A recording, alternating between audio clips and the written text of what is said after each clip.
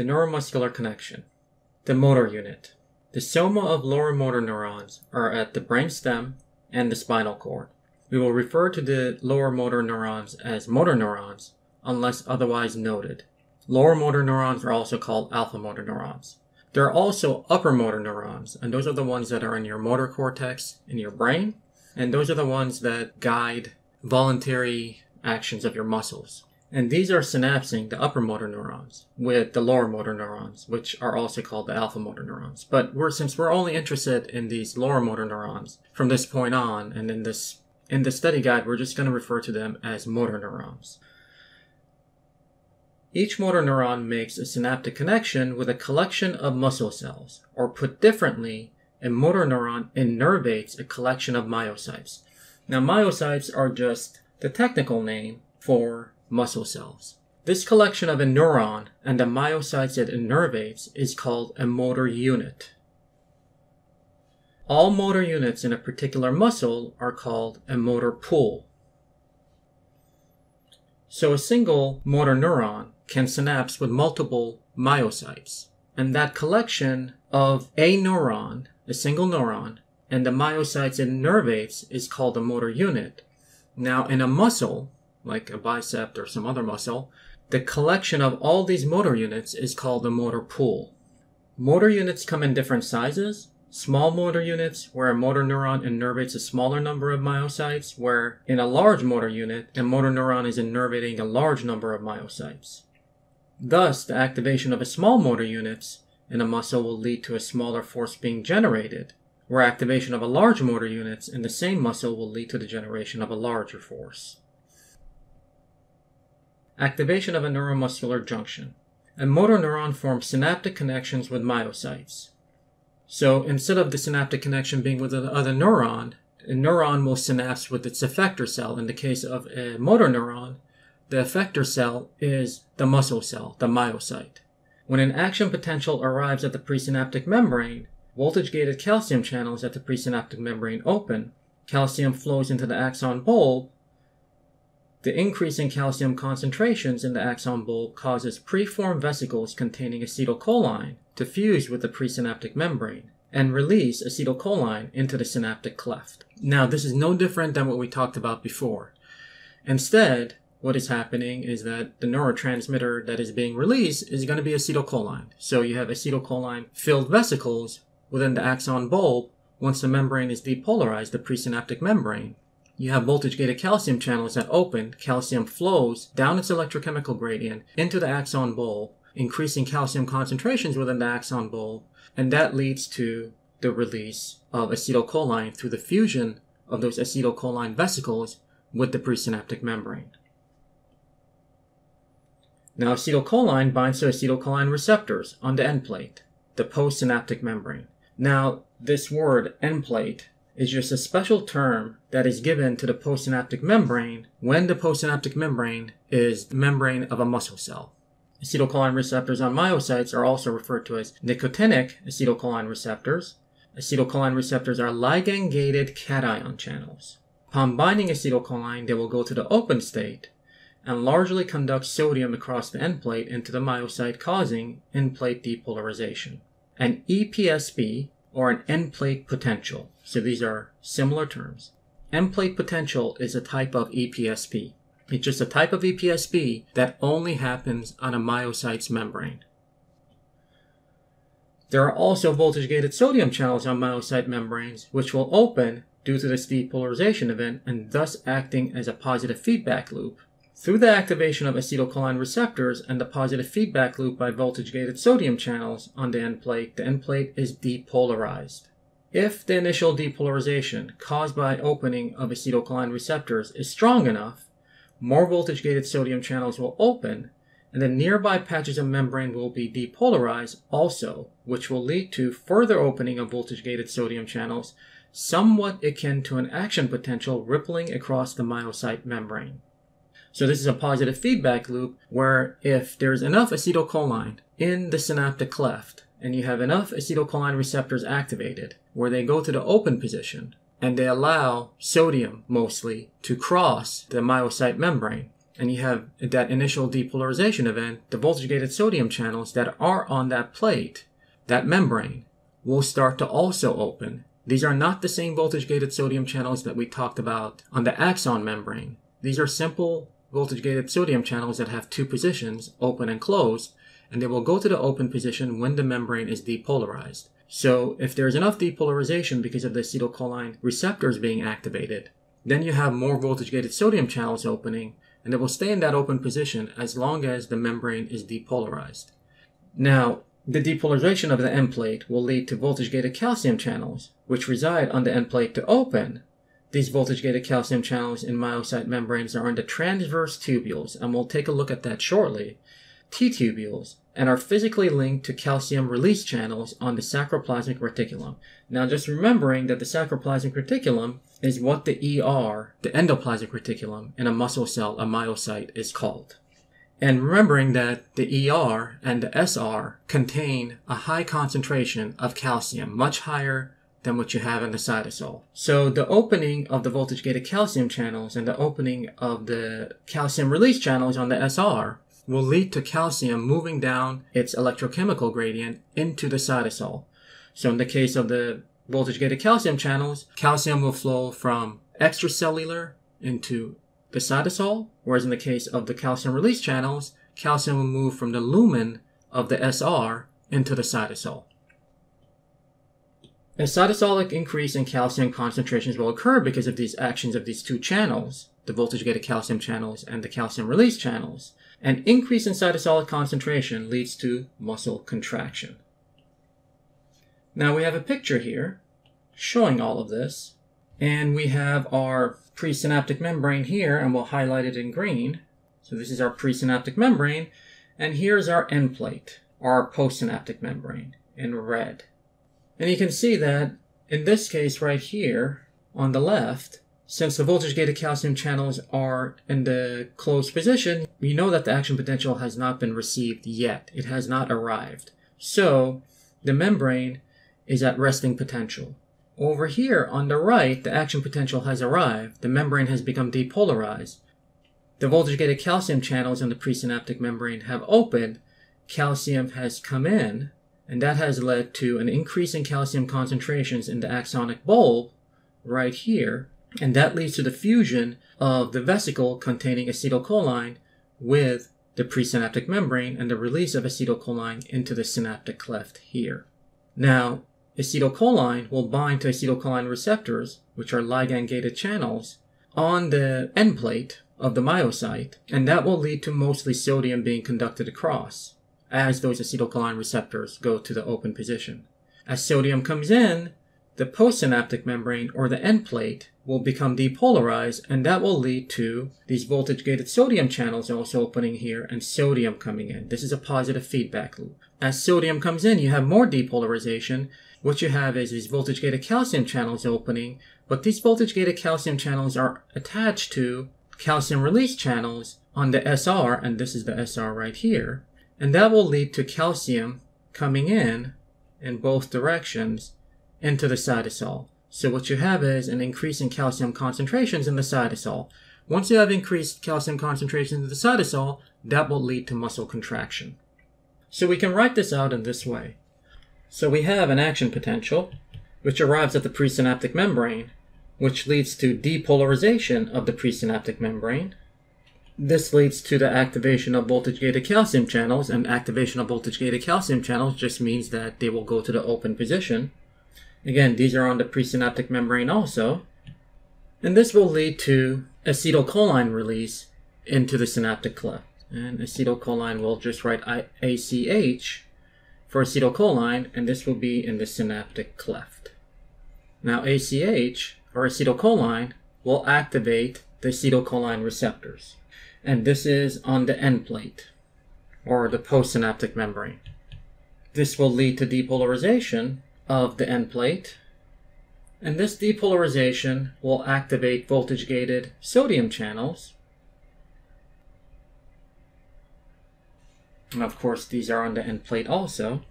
Again, the end plate is the postsynaptic membrane. I'm just not writing it in here. And these voltage-gated sodium channels are a positive feedback loop on depolarization. This depolarization will lead to voltage-gated calcium channels to be activated, which means they will move to the open position. But this will also lead to, again, this is on the end plate also, this will lead to, at the same time, the opening of calcium release channels, and these are on the SR membrane. This and this both will lead to calcium release, or increasing calcium concentration within the cytosol. And this will lead to muscle contraction. And that's basically it, how a muscle contracts. Now, as important as it is on how a muscle contracts or how a system is activated, it's also important to note how it is deactivated. After each action potential arrives at the presynaptic membrane, the system has to reset back to basal levels and then be ready for the next action potential. Otherwise, the muscle will stay in the contracted position. So resetting of a neuromuscular connection or junction after activation. The presynaptic membrane is repolarized by voltage-gated potassium channels, and these are voltage-gated potassium channels that are normally involved in an action potential. And we can just draw out an action potential here real quick. And our action potential looks something like this. And our voltage-gated potassium channels start to work basically in this area right here, right? And repolarize the membrane. The repolarization of the presynaptic membrane leads to voltage-gated calcium channels on the presynaptic membrane to close. So let's go back to our drawing. Once the action potential is gone, well, this is gone, right? So the membrane is no longer depolarized. And if the membrane is no longer depolarized, then this arrow is gone and the voltage-gated calcium channels are not activated. The process which removes calcium from the axon bulb is always active, and calcium concentration is immediately lowered to pre-activation levels. We have to remember that calcium is always being removed from the cell. So when voltage-gated calcium channels do open, calcium concentrations within the cytosol of the axon bulb increase. But the increase in calcium concentration, in this case when the voltage-gated calcium channels open, is outpacing the removal process of calcium. So what happens is calcium concentrations in the cytosol of the axon bulb spike. And that leads to acetylcholine vesicles to go ahead and fuse with the presynaptic membrane. So once this arrow that we had here is gone and the voltage-gated calcium channels are closed, then no longer calcium is coming into the cytosol. So I can actually draw it a little bit better down here.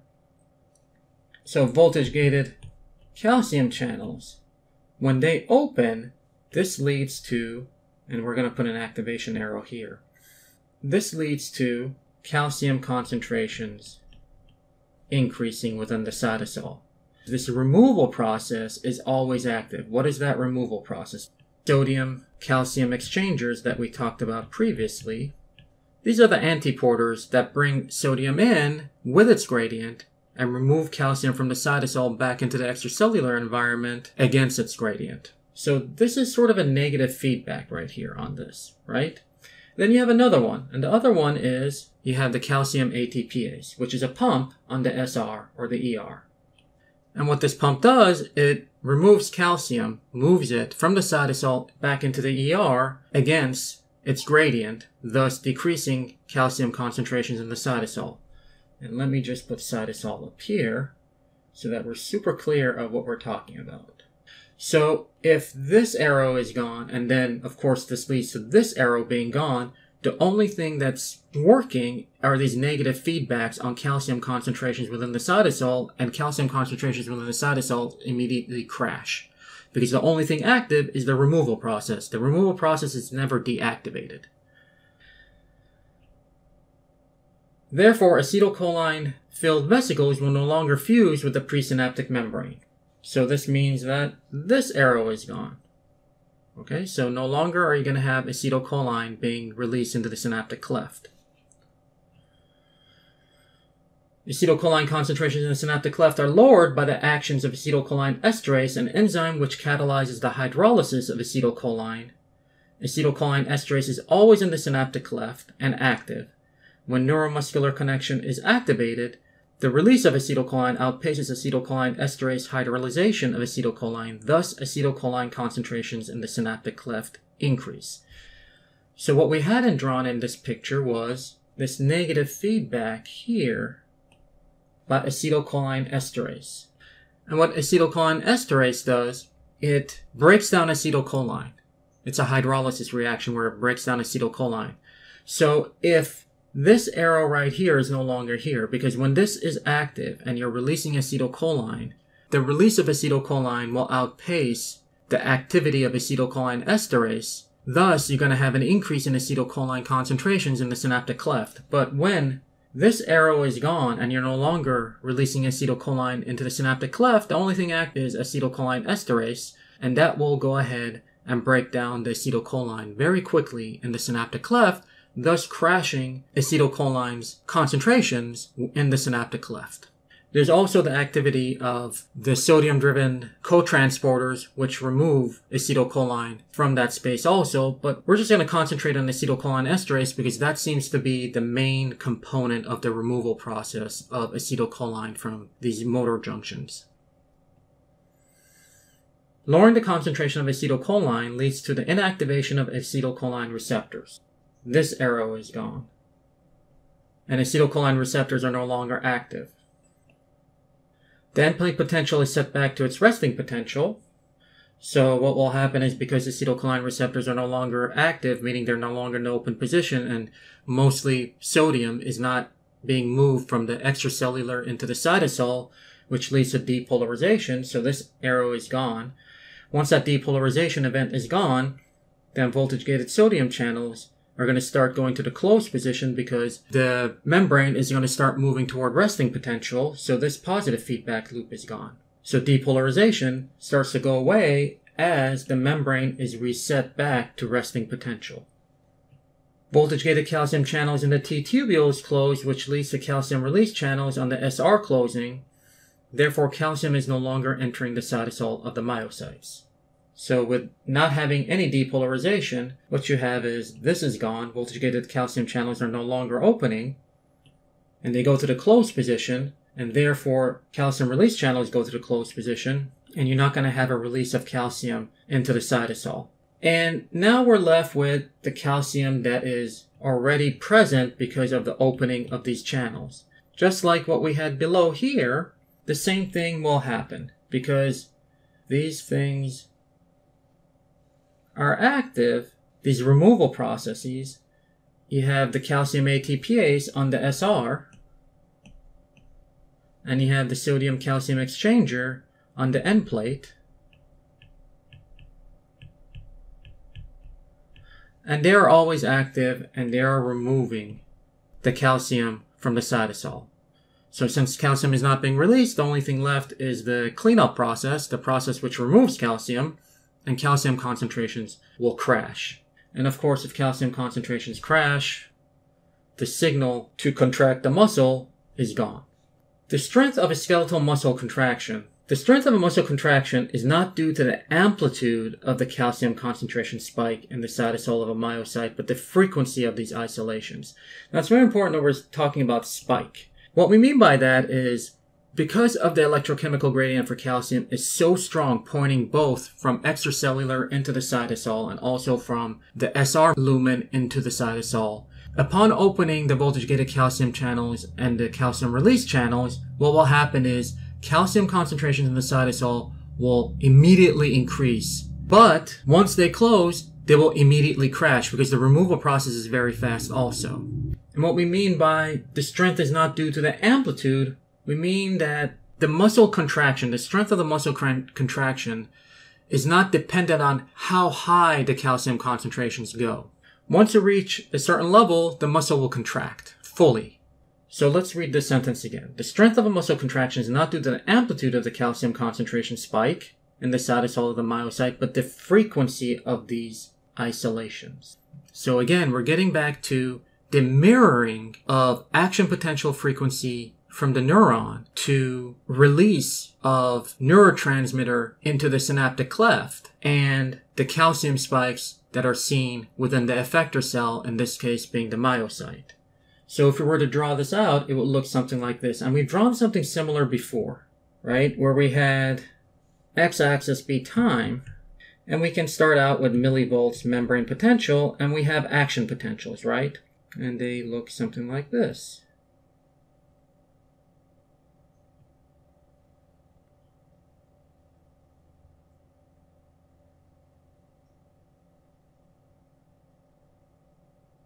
And at each time that an action potential arrives at the presynaptic membrane, you have, and we'll have our other y-axis be, in this case, concentration of acetylcholine in the synaptic cleft. What you have is a spike in the synaptic cleft of the neurotransmitter.